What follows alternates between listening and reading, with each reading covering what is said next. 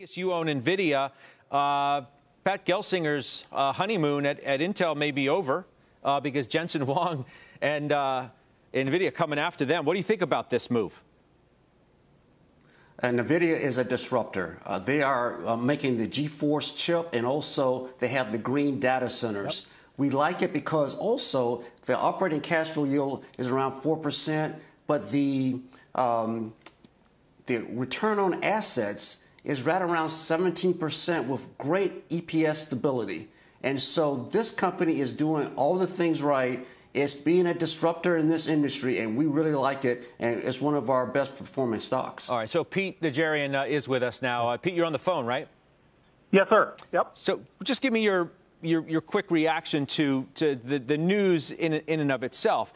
Everybody's been really optimistic about Pat Gelsinger, right? The new CEO at Intel, who incidentally was just on Tech Check at the top of the last hour.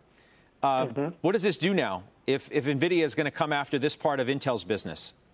Well, I'm not necessarily completely shocked. It makes some sense that they would want to get more competitive in other areas than they already are presently in. And as was just mentioned, they're a disruptor. So there's I don't know that I view this as something other than at some point in time they were going to do this and go in this direction. But let's not forget that if you take a look at Intel and you look at where that stock has gone just in the last, even year to date from 50 to 65, trading in the 66 area now, it's had a great run, and I think that they are up for the challenge and will be very, very competitive going forward. And they will be facing other competitors as well, and obviously with Nvidia coming after them, like I say, I don't know that that's shocking, and it was just a matter of when, not if.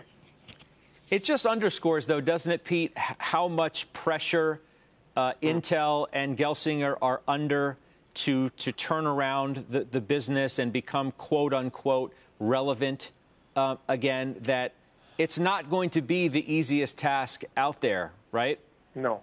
Yes, you're 100% right. I think you're spot on. I think that the pressure is on, and I think Gelsinger will be able to respond very rapidly and meet a lot of what's going on in terms of the competitive side of things. But that is what CEOs are paid to do. That's what that's why they brought in Pat. He's the guy who I think fits. And if you were going to have somebody at Intel that was going to have to battle folks from all different directions, whether it's the AMDs of the world or obviously Nvidia and others, I think he is the right guy for the challenge. So we already know what he's already said that he was going to be doing and already working on doing as a company itself to grow much faster and get after things and be somebody who's going to be a part of some of the other companies in terms of some of the building out. So there's a lot of different things working here that I think will work in their favor, and the competition I think will be greeted, and I think Intel is up for it.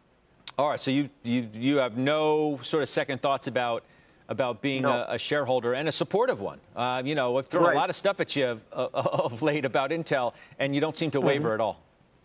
No, and as a matter of fact, when you look, one of the things that stands out for me is like just what we're seeing today from the Nuance acquisition from Microsoft. I think what you're seeing is those that have balance sheets, those that trade at what I think are very fair value, and when you look at the fundamental side of things, when you look at total cash and debt and the cash flows and so forth, just take a long look at that balance sheet that you're looking at when you take a look at Intel, and you can see why I think that they've got financially, they are in position to be able to be very, very competitive with absolutely anybody and everybody. And with the right people in charge, I think that they're up for the challenge.